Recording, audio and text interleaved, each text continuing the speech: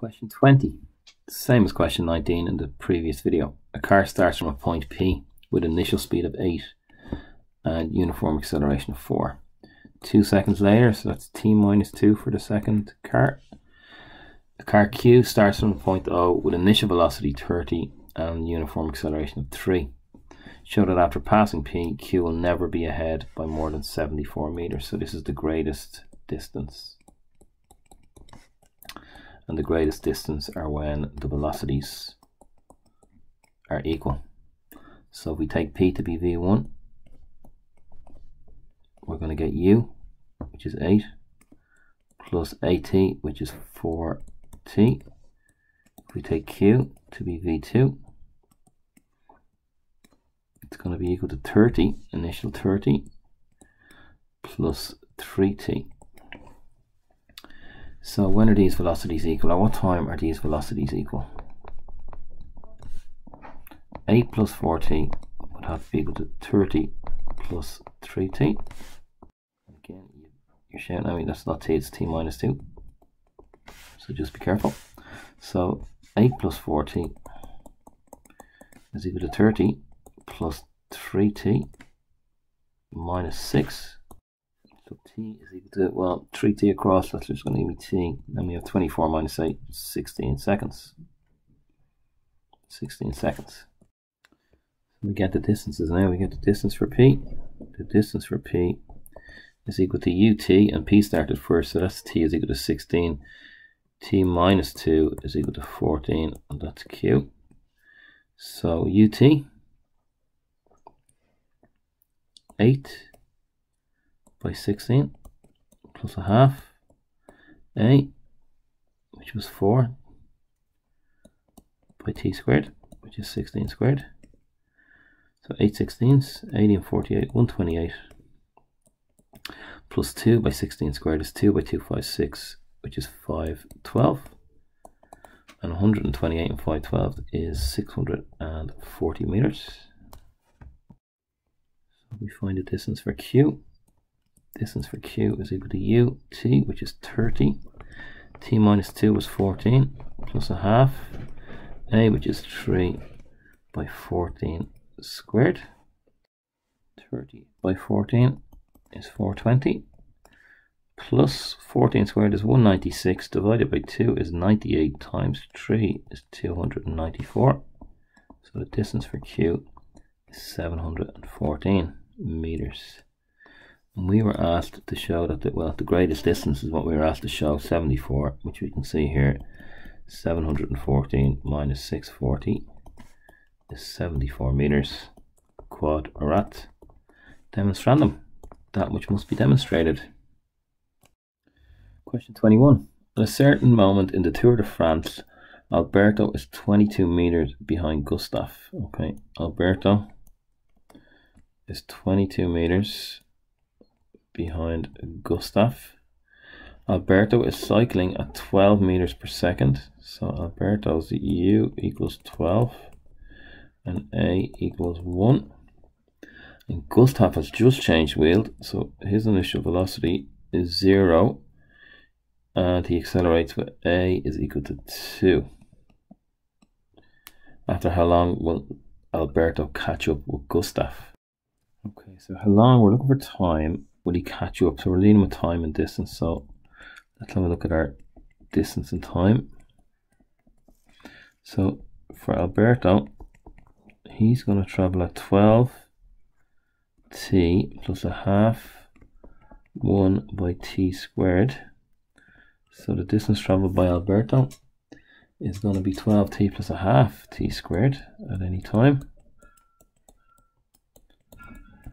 The distance traveled by Gustav is going to be 0t plus a half a by t squared.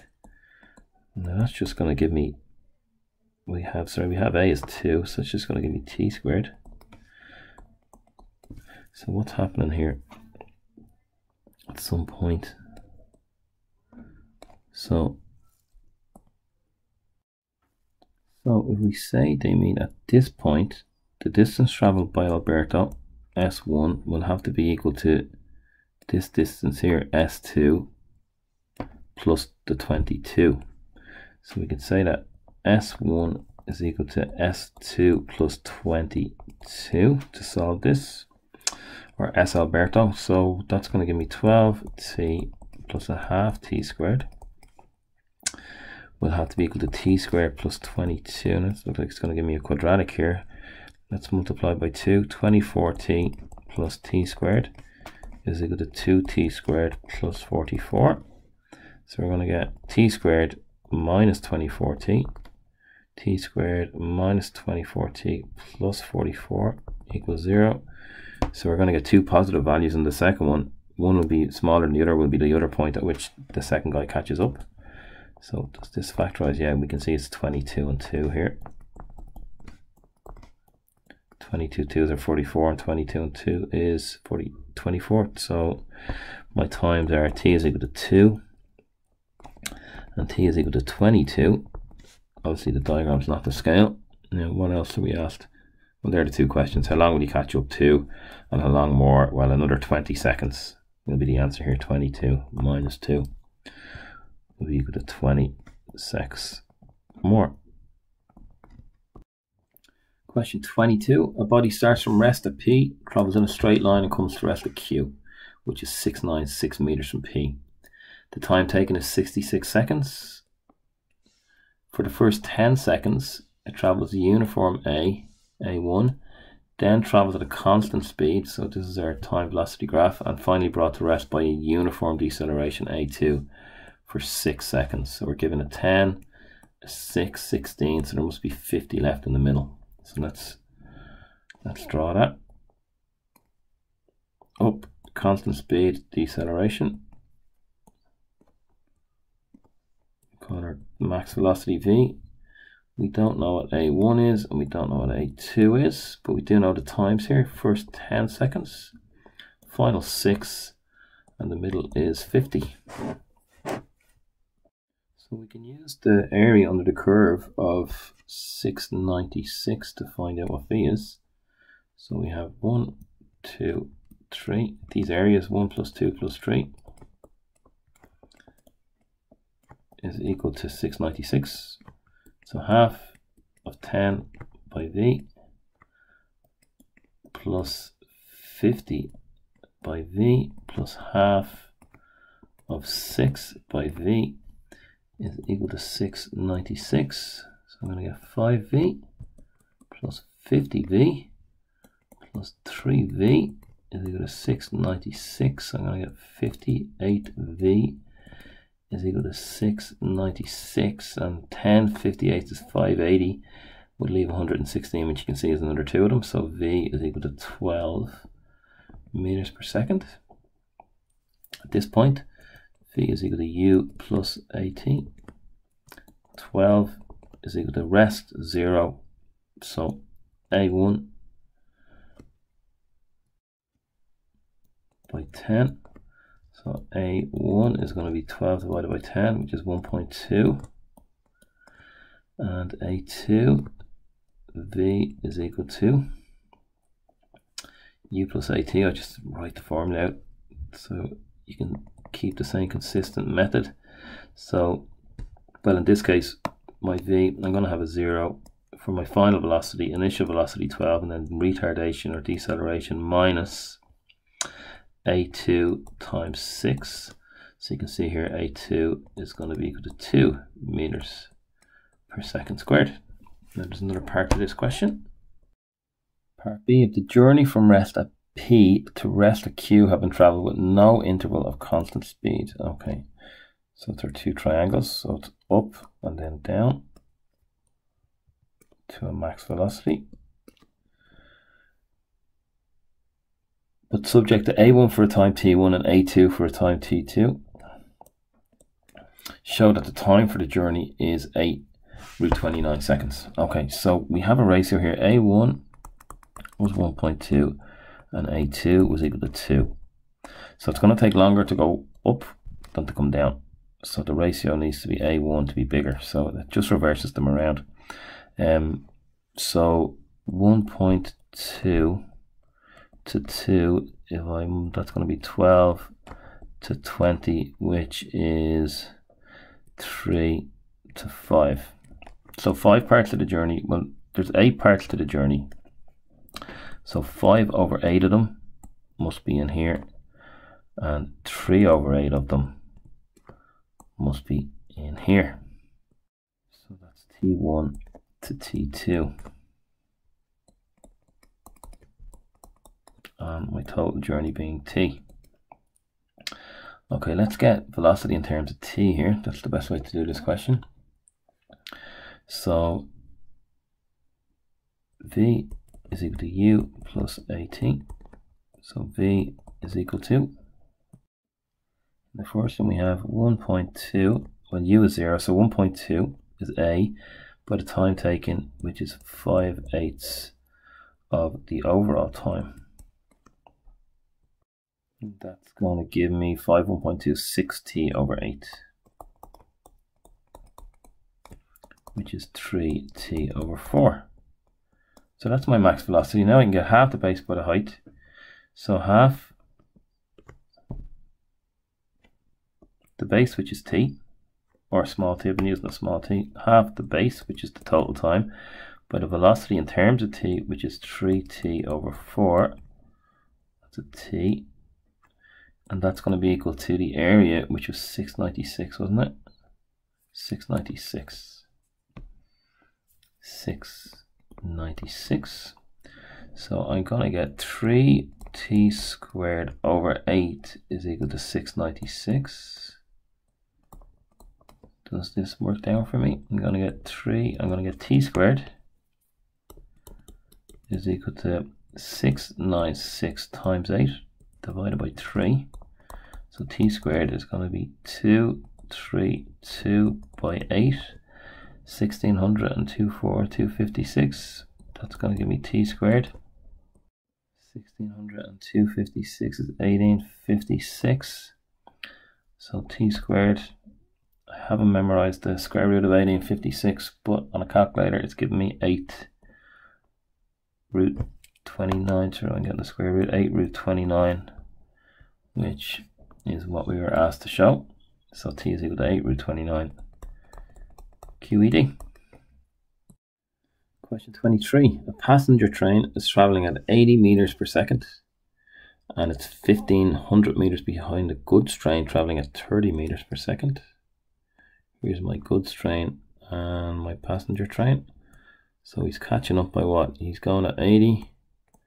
This guy's going at 30. So the relative speed here, he's catching him at 50 meters a second. So we could call that U, the relative speed. The relative velocity at the end will need to be 0 for them not to crash. So I think V squared is equal to U squared plus 2AS will help here. So 0, if you take that final velocity of 0, is going to be 50 squared plus twice A by 1500 to stop them crashing. So 2500 plus 3000 A equals 0. A is going to be minus 25 over 30 or minus 5 over 6 meters per second squared, so that the trains don't crash.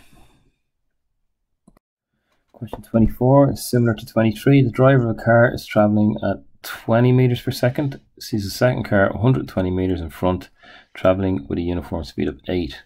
So the relative speed here, the initial relative speed, is the difference between the two. So it's equal to 20 minus 8, which is 12. Now the speed, they need to have the same speed at the end.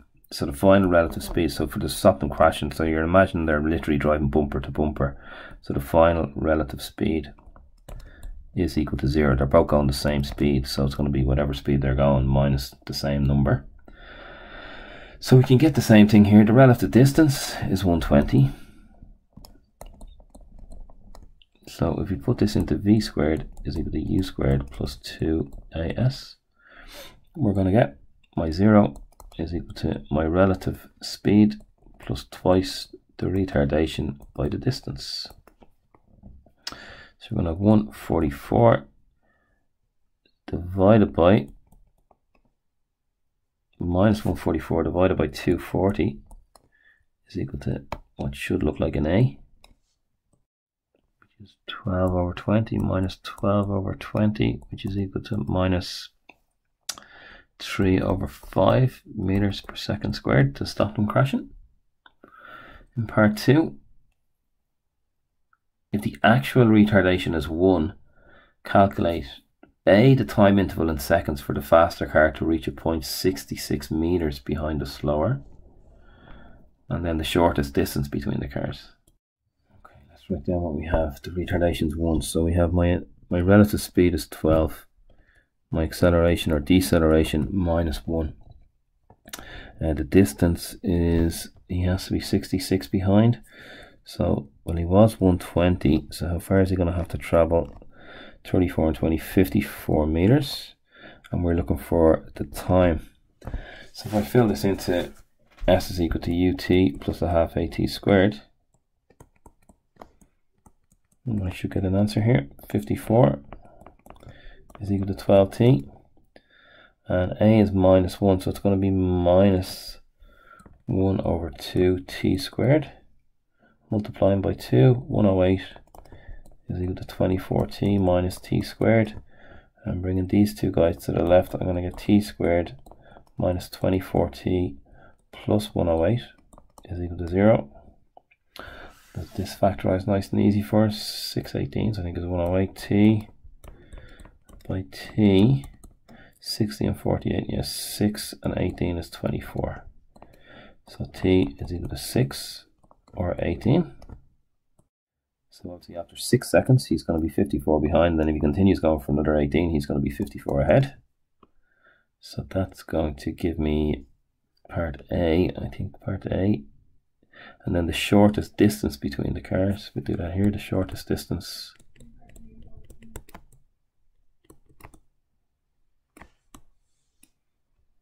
So let's write down our variables. We have u is equal to 12, A is equal to minus 1. We don't know the distance, we don't know the time either to get to that distance.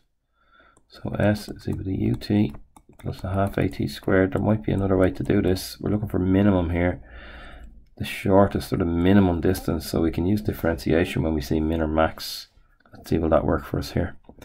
S is equal to 12t minus a half t squared.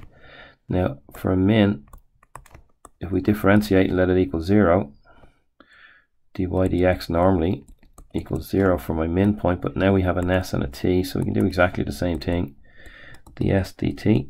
You may not have seen this early in 5th year, but the rules of differentiation: reduce your power, multiply the power by the number in front and reduce your power by 1. So we're going to have 1 times 12, 12t to the power 0, which is just 12, minus this 2 by this half, which is minus 1, or just minus t to the power 1. And that tidies up to be ds dt is equal to 12 minus t. And if we solve that for it being equal to 0, we'll get the minimum in terms of t. So t is equal to 12. So at t is equal to 12, we're going to get my distance here, s when it's 12, when t is 12, 12 by 12 minus a half, 12 squared is going to be 144 minus a half of 144. So the shortest distance between them is going to be 72 meters after the initial point of 120. So 120 minus 72, it'll have to travel 72 for the shortest distance, 28 and 20, 48 meters.